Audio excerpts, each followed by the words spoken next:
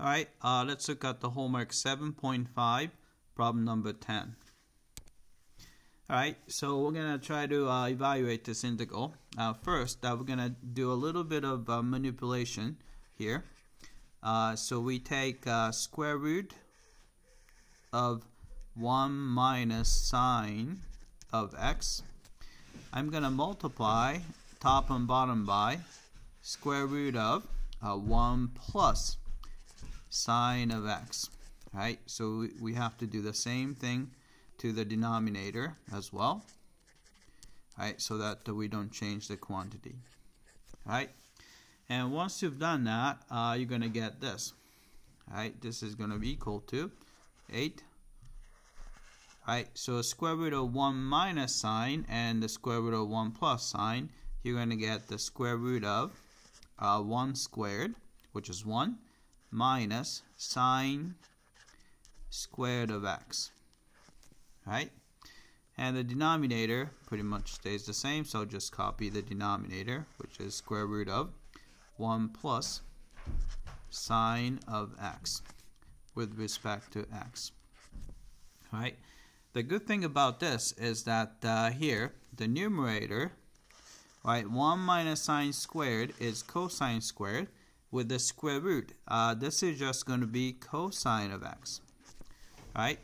Then we can use the substitution. I'm going to let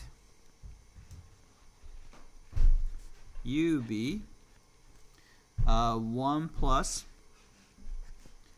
sine of x. Right? So if you go through the derivative, take the derivative of u with respect to x. This is going to give you derivative of 1 is 0. Derivative of sine is cosine. So cosine of x. Right? Then we take the reciprocal of both sides. We get dx over du, which is equal to 1 over cosine of x. Right? Then multiply through by du. We get dx is equal to du over cosine of x. Right? So if you do the substitution, you're going to get this. So 8 times integral, right? The expression inside the square root is u. So you have a square root of u. Right? Then I'll leave cosine as it is because we will be able to cancel it later.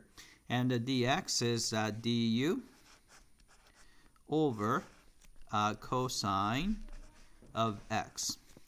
Alright, so we can cancel cosine on top and cosine on the bottom.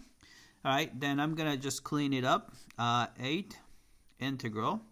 Alright, since u is sitting on the bottom, so it's got to be a negative power. Square root corresponds to 1/2 power. Alright, du. Alright, then this is just a power rule. So we take use the power rule. Add 1 to the power, so it's going to be positive 1/2. Divided by 1/2 is equivalent to multiply by 2. So put that and plus some constant c. Right? So this is going to be 8 times 2, 16.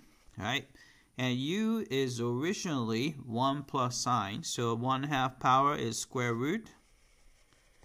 Right? And it's a 1 plus sine of x, then plus some constant c.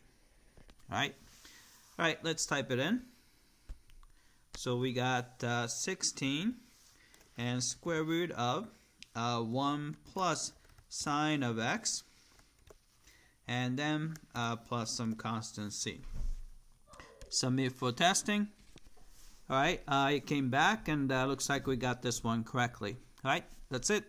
I hope that this was clear.